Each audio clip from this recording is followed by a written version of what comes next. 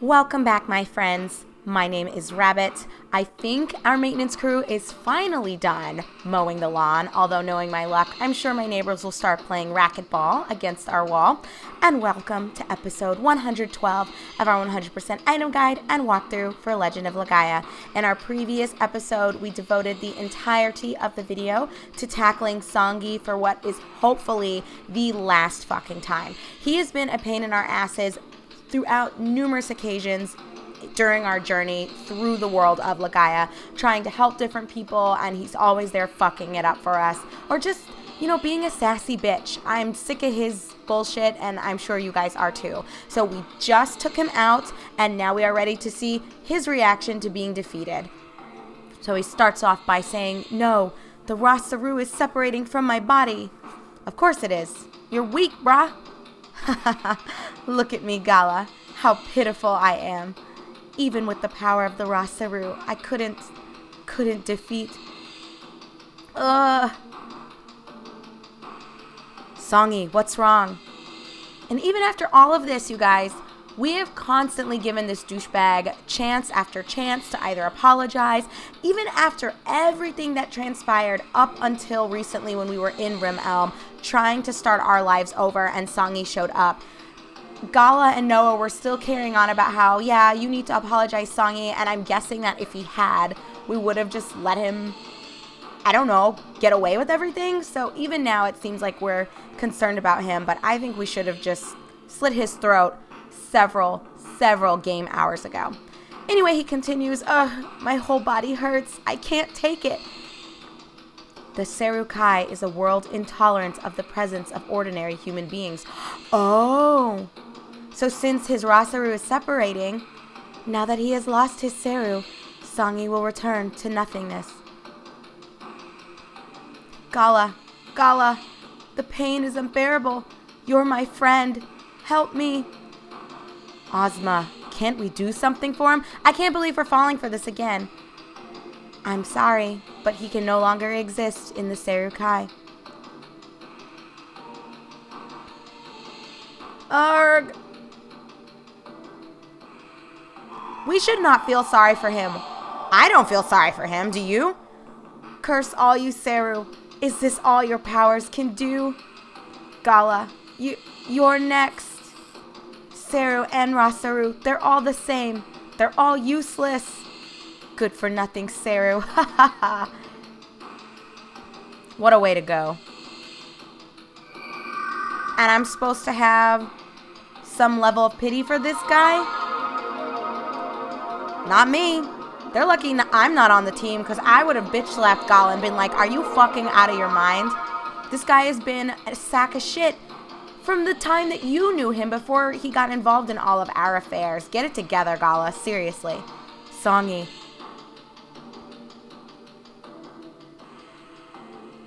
Well, trash took itself out, I say. Terra, let's give life to the great Genesis tree. Why so silent, Terra? Terra, what's wrong? It's no use, Noah. The great Genesis tree is too weak to be revived. What? You mean the great Genesis tree is going to die? Then we need to get the fuck out of here, because if our raw seru disappear, we will have the same fate as Songi. So this is no time to fuck around. Look, the seru-kai sky, it's changing. Uh-oh.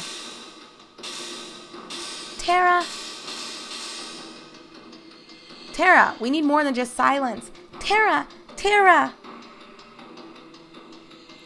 The raw seru are growing weaker too. The great Genesis tree is almost dead. No. Are our lives to expire with the seru-kai? Vaughn, Gala, let's pray. Let's pray to the great Genesis tree. Our faith is all we have left. Vaughn, let's try. I mean, we might as well. Great Genesis tree, if you die, the seru-kai will also die. Not to mention our world. So will the Rasaru, Terra, and Ozma, and Maida, and us too.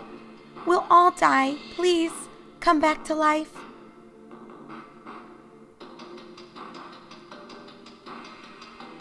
I don't know if this is gonna work, but it's worth a shot. Great Genesis tree, show us a miracle. Give life back to the bodies ruined by the evil Simseru. Vaughn, you must pray as well. Vaughn, pray. We must all pray together. Come back to life. Come back to life. I feel like we should have a song going on. Great Genesis tree, hear our prayers.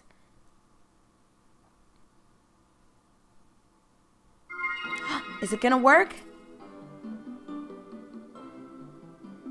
I mean, this is the only shot we have. And thinking about it, I was talking in our last episode about how we're in the Noaru Valley. And I know the name is familiar and we have heard that mentioned before. And I think where it's from is at the very start of the game when May's dad died during that failed hunt.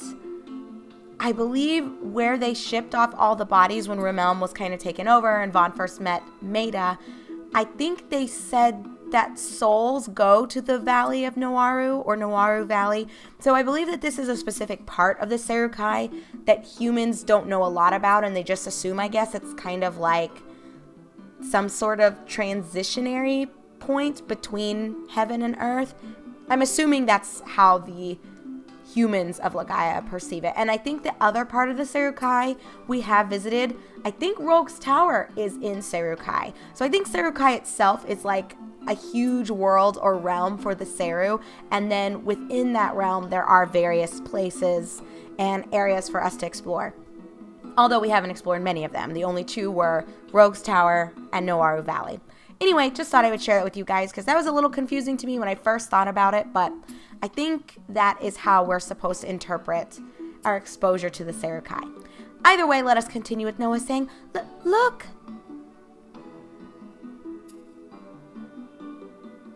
But correct me if I'm wrong in my interpretation. The three faces of the past, the present, and something, now something. Oh, it's Hari! Hopefully you guys had a chance to read it. They love to scroll through when I'm not ready and then let me take my sweet ass time when I am ready. So whatever it said, hopefully you guys can just pause it, read it. It is Hari. Woohoo, it's been a while. Didn't I tell you that someday we would meet at an unlikely place? Hari! So did Hari hear our prayers? Hari, but you disappeared into the earth below Octum, not Concrum. That was a while ago. The god of time, Rem, also known as Teague, the prophecies of Rem, they are the words of Teague. The spirit of Teague that resides in this body has given us words that transcend time. Our bodies have died, but the death of our bodies has given our souls immortality. Like Teague, our spirits are now beings that transcend time. Brave Rasaru, the will of Teague will show you the path you must take. It is our mission to carry out the will of Teague. Is Hari going to give the Great Genesis Tree life? Let's hope so. I can't imagine why else they would reveal themselves. So we had the past Hari, present Hari, and future Hari? I think those are all of them. The Great Genesis Tree is fated to die, and we cannot reverse that. Oh no! But the seru-kai.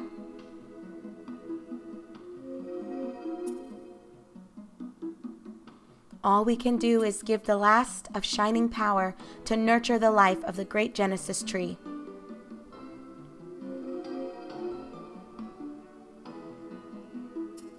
Well, let's see. What can they make happen?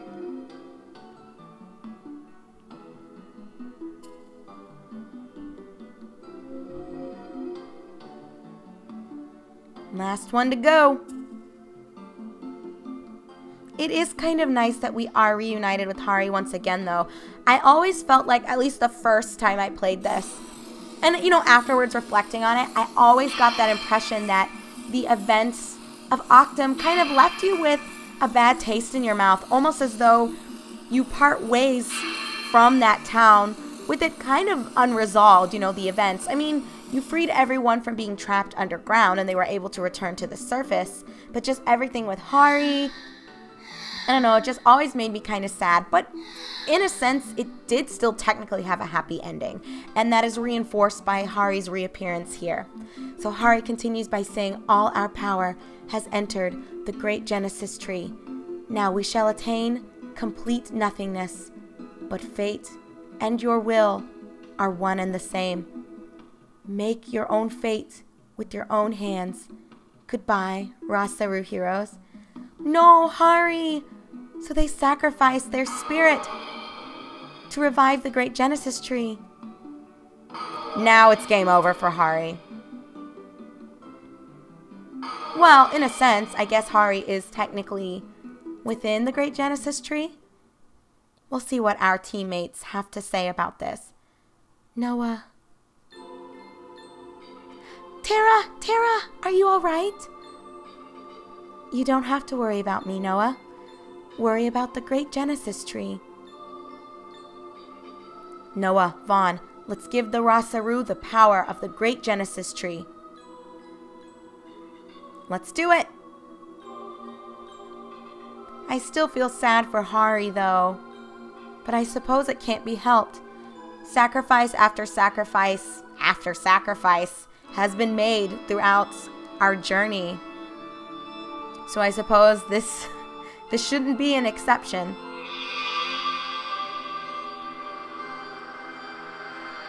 Oh, what a beautiful tree.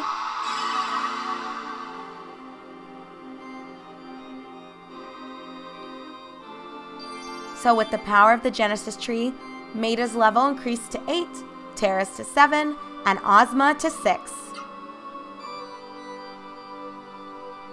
Thank you, Vaughn. We have received the ultimate power. Now we can do something about Juggernaut.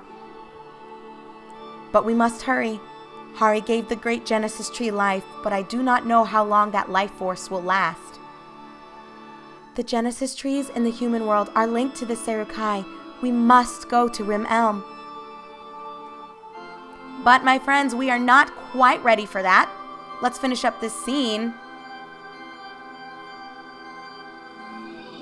And then I will share something with you. We've got a few little side quests that we will tackle before we're ready to endure the final boss fight that I'm sure you're aware will transpire within Rim Elm.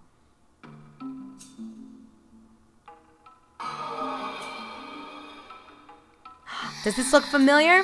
And this is a track, I think 2 episodes ago, I was trying to explain to you is my absolute favorite, with the seru-kai music being number 2. I cannot remember what this track is called. I was thinking initially it was called Cave of Warmth, but that's a different song when you're inside Mount Rikuroa. So I don't remember what this song is called, but I love it. What? Is this Mount Rikuroa? Rim Elm's Genesis tree is dead, so we came here. I have a bad feeling about this. Vaughn, let's hurry to Rim Elm.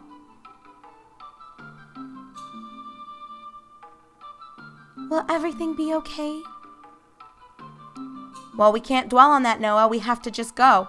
But before we do that, like I was starting to say, let's actually use Galas to heal us up.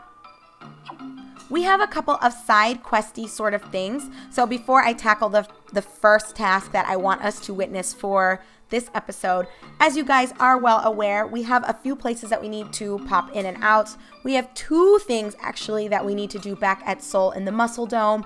We do have an optional side boss that we'll be tackling.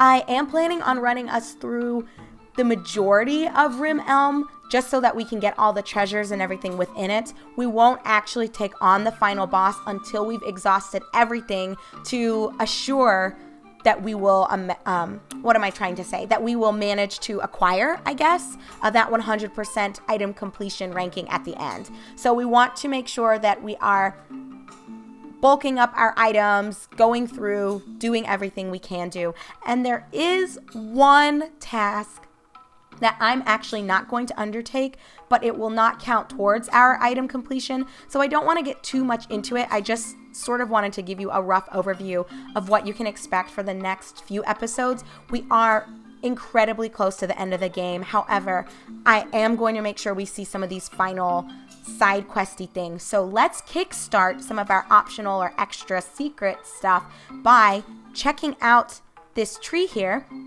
So it says, I hear a voice from beyond the Genesis tree.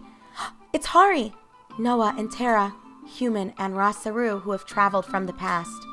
Teague now gives you the last of his power for you to use to correct history. So with the power of the Genesis tree, Terra's level actually increases yet again to level 8. So Terra's true powers have come out. I've given you the last of my power, my very spirit. So Hari's spirit is now within Terra, and I guess you could say Noah as a result. And why is this important? Dun dun dun dun! You now have access to Terra as a summon. So not just a Ra Seru that talks to you, but we can actually see Terra in the battlefield. So if you look at the description here, she summons Queen Twister, I should say cast Queen Twister, which attacks all enemies for 240 MP. So I'm not going to draw this out. We obviously have to do this for Vaughn and Gala as well. And I'm sure some of you who may be following along are wondering, you know, what kind of triggers or spawns this. The only thing you really need to worry about is that Noah has unlocked all of her arts. If you've missed even one, you will not be able to get that final power up from Hari. So make sure that you have unlocked all of her arts. If you haven't been doing it as I've been learning everything, that is so easy and accessible online. You can literally just type in Legend of Legaia list of arts, and they are posted in a myriad of places throughout the internet. So that shouldn't be a barrier for you. So once you have all of those arts, you can check out this tree to unlock Terra's true potential and final form. So when we come back together in our next episode, we are going to really get going with some more of the side questy things. And we will start off by unlocking the potential of Ozma as well as Maida. And then we'll probably tackle one of the two things I want us to do at Seoul, specifically in the Muscle Dome. And then we'll just kind of decide from there what order we want to take on the rest of the secret stuff that I want to share with you. So we'll worry about that in our upcoming episode. So for now, thank you very much for watching. I am your host, Rabbit, and this is my 100% item guide and walkthrough for Legend of Legaia. I will see you very shortly, everyone.